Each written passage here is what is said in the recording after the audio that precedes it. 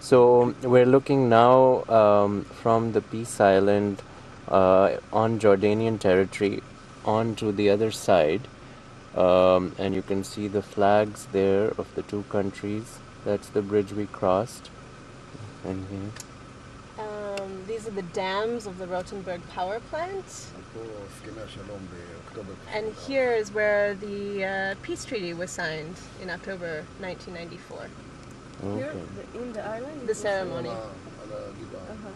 And it was declared an island for agricultural reasons or for...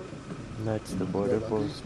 As part of the agreement, the kibbutz was allowed to continue to cultivate this area, even though it's Jordanian sovereign territory. It was a very unique, special status created in the peace treaty. Okay. And I just have to add more words to the horrible state of the Jordan River. Yes. 1.3 billion cubic meters of water used to flow from the Kinneret, the Sea of Galilee, joined with the Yarmouk, and gush. This is the entire floodplain of the Jordan. As you can see, it's nearly dry. In recent tests, we saw just 20 to 30 million cubic meters of water. That's a reduction of over 98% of the flow. So what we have is nearly dry, and downstream it's actually much worse.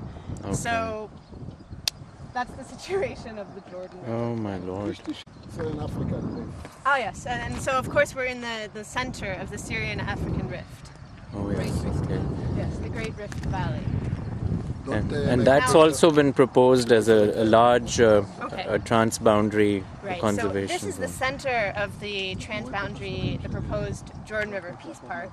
What we are proposing is that the area of the Peace Park actually go up to Road 90, there where you see the cars. It would continue up. Naharaim, where we entered, is the northernest section.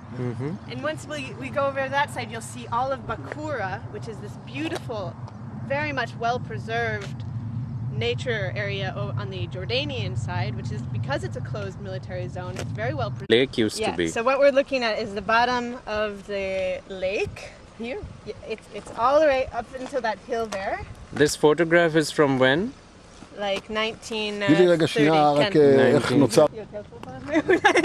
The Yarmouk is coming from this side on the Syrian-Jordan border and coming down the hill here, from the Gilad mountains. It comes around those trees and goes down. רוטנברג בעצם עוצר את המים של הירמוך עם הסכר הזה. Rotenburg created this dam which stopped the Yarmouk flow. כן, לא רואים פה את הסכר. לא רואים את זה. זה ממש הסכר הזה. To control the flow, to redirect it into the lake. יוצר אולה של הירדנים שם, הצהובה. You can see the yellow tower of the Jordanian army there. זה בערך פה העמדה, ואנחנו רואים את הירמוך זורם, אוקיי, ויוצר את האגם. פה הסכר שאנחנו רואים ממש מתחתנו. Here's the dam, which we're looking at right here.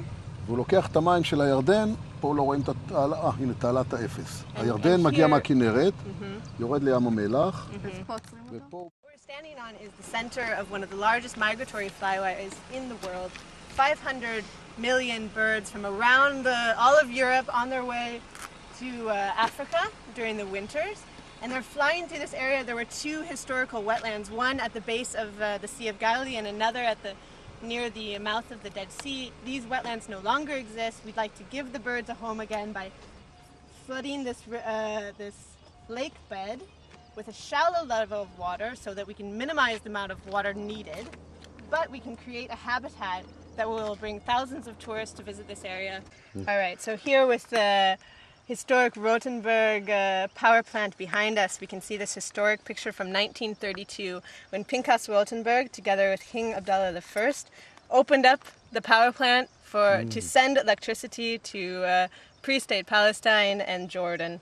And who are these other people in the background? Well, we have some dignitaries from all over Jordan and the Jewish communities in the neighborhoods, as well as some of the workers that helped build this incredible, really unique power plant, the first of its kind in this region.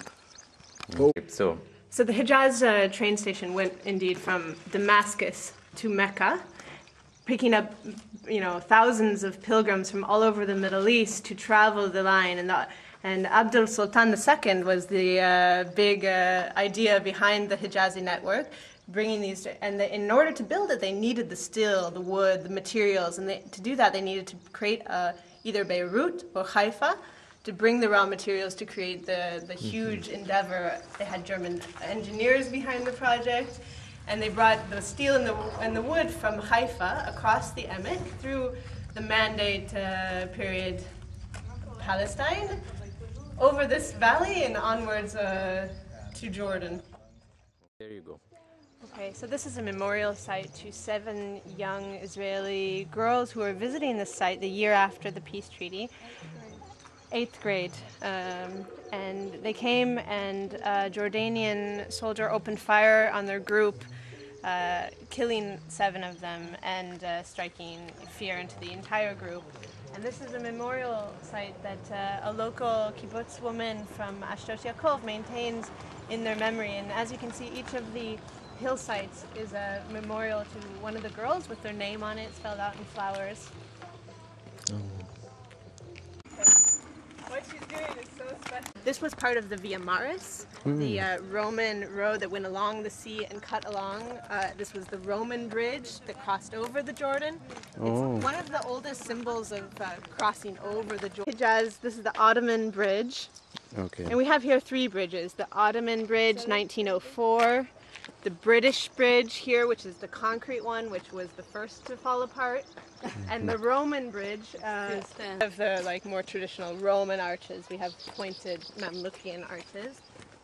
So this Without a is visa, amazing accomplishment.